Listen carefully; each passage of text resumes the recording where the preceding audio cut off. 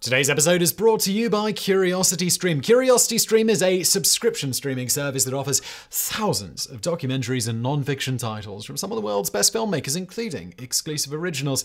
If you're interested in true crime, head on over to CuriosityStream to check out their popular docu-series Murder Maps. There's also the 8-part series, The Bone Detectives, that delves into some historical forensic anthropology. It's all very cool, very interesting. CuriosityStream is available on many platforms: web app, Roku, Android, Xbox One, smart TVs, iOS, Chromecast, Amazon Fire, Amazon Kindle, and Apple TV.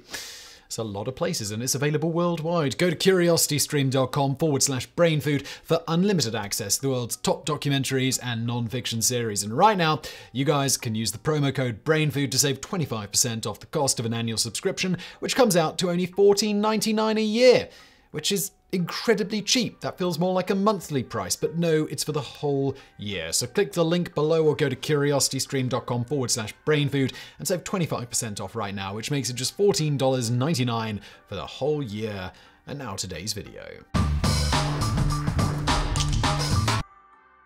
It was July the 16th, 1970, and Mario Escamilla was furious. The 33-year-old native of Santa Barbara, California, had just learned that co-worker Donald Porky Levitt had broken into his trailer and stolen his most prized possession, a 15-gallon jug of homemade raisin wine. Determined to put an end to such theft, Escamilla grabbed a rifle and stormed off to confront Levitt. He found the thief with his boss, Benny Lightsey, getting roaring drunk on a potent mixture of 190 proof grain alcohol, grape juice, and Escamilla's wine. Escamilla waved his rifle in the men's faces, warned them to keep their hands off his property, and grabbed what remained of his wine and stormed back to his trailer. Some minutes later, Escamilla heard a knock on the door. Expecting it to be Levitt out for revenge, Escamilla cocked his rifle and aimed it at the door. But the man who entered the trailer was not Levitt, but Benny Lightsey, who had come to reason with Escamilla. Though the two men were longtime friends, they soon began to argue and a fistfight broke out. Unknown to Escamilla, the rifle he had chosen was faulty, and in the midst of the struggle, the weapon went off, hitting Lightsey square in the chest.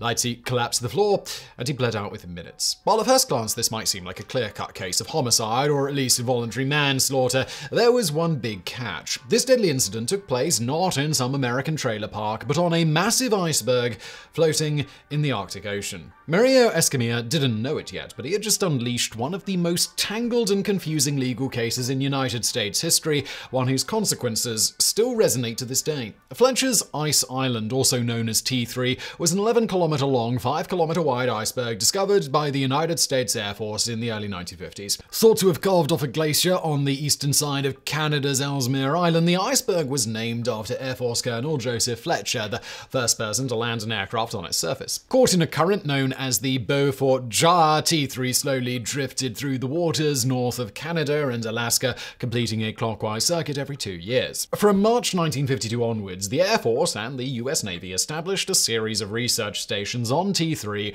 to monitor Arctic weather conditions and to conduct geophysical and oceanographic research. These stations were a direct response to the Soviet Union, who had maintained meteorological drift stations on Arctic ice flows since 1937. The iceberg was periodically occupied until 1979, when the last research station was abandoned. T3 then slowly drifted through the Fram Strait between Greenland and Svalbard, entering the Atlantic Ocean, and finally melting away in 1983. But while built and maintained by the US military, the outposts on T3 were largely staffed by civilian contractors. Mario Escamilla, for instance, was an electronics technician from the General Motors Defense Research Laboratory. Porky Levitt was a meteorologist from the US Navy Arctic Research Laboratory, and Benny Lightsey was an employee of the United States Weather Bureau and the appointed director of the station. Conditions on T3 were primitive, to put it rather mildly. Even by 1970, the station where Escamilla and his 18 colleagues lived and worked consisted of little more than a diesel power plant and a cluster of prefabricated wooden Jamesway huts and trailers which served as laboratories and living quarters.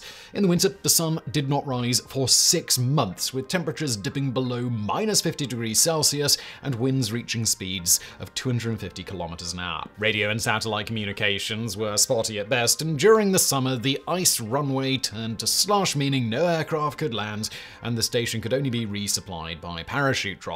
But the greatest danger facing the station's inhabitants was boredom.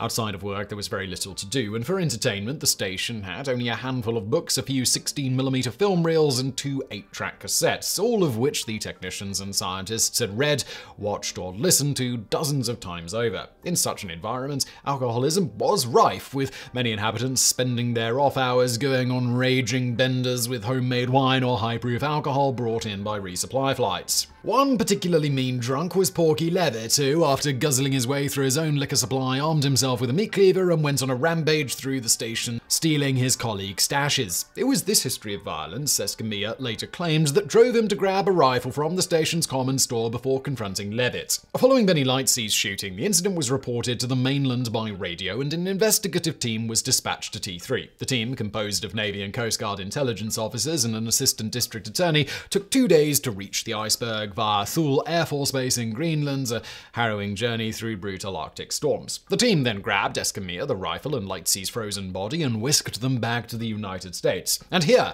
dear viewer, is where things start to get very complicated. At first, the whole case seemed to be fairly cut and dry. After all, Escamilla freely admitted to shooting Lightsey. He really could not have done otherwise. There wasn't any room in the tiny trailer for another assailant, and the incident was partially witnessed by Charles Parody, Escamilla's roommate and the man who had informed him of Levitt's theft, and also Richard Scatolini, who was standing outside the trailer when the rifle went off. And the case might very well have been a simple one, were it not for one thorny issue.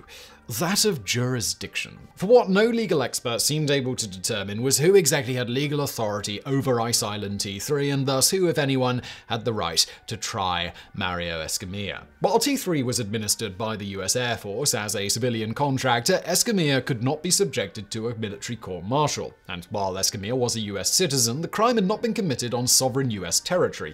Theoretically, the US could have made a territorial claim to T3, as it had with dozens of uninhabited fertilizer-rich guano islands in the 19th century. Unlike those islands, however, T3 was temporary and would eventually melt away, meaning no nation could claim the iceberg as its own. Furthermore, in 1909, the US State Department had rejected a proposal by Admiral Robert Peary to annex the North Pole, officially endorsing the view that no nation could claim sovereignty over frozen Arctic waters. So, who then had jurisdiction over T3? The country with the strongest claim to the region was Canada, which had long claimed sovereignty over a large swath of the Arctic Ocean.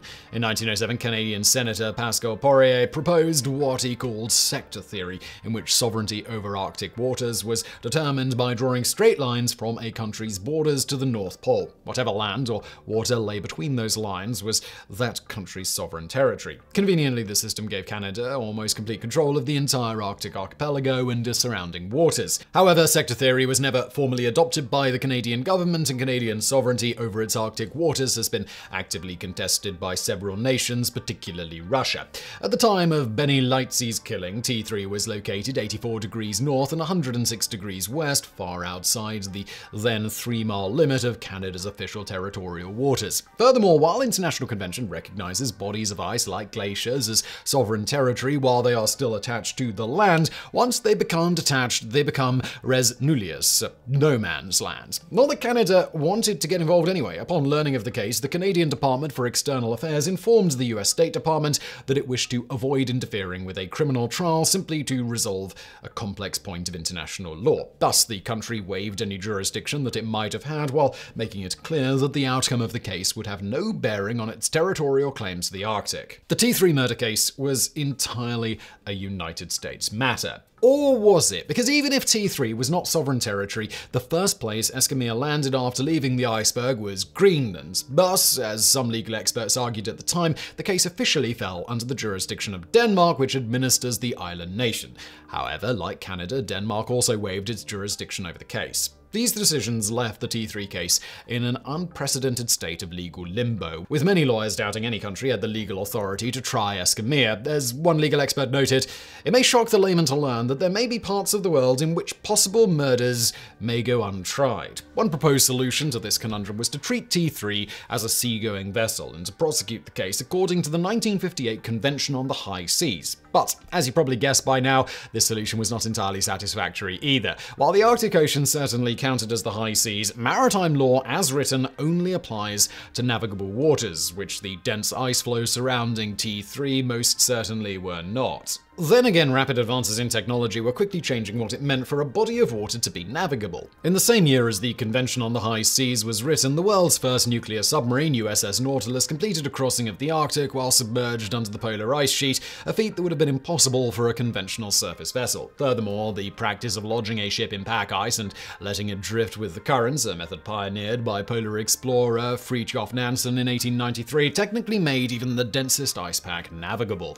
In the end, the US State Department turned to another principle of maritime law known as the state of the flag rule. This rule states that the primary legal authority aboard a vessel at sea, whether made of ice or not, is the state under whose flag the vessel flies. So entrenched is this principle in international maritime trades that even if a vessel is sailing through a state's territorial waters, said state has no authority to prosecute crimes committed aboard the vessel unless those crimes directly affect the state's own territory and citizens. Thus, as Escamilla was a US citizen serving at an outpost flying the US flag, the United States had personal, if not territorial, jurisdiction over the case. But even this breakthrough raised still further questions, namely, which US state should Escamilla be tried in? While Escamilla was a resident of California, he was ultimately arraigned and tried in the District Court for the Eastern District of Virginia for the simple and expedient reason that this was the state in which he had first landed after departing Greenland. The trial was presided over by Judge Orrin Lewis, who indicated that in the absence of a clear precedent, his judgment would not be final and that he expected the matter to be resolved on appeal. But even with the trial finally underway,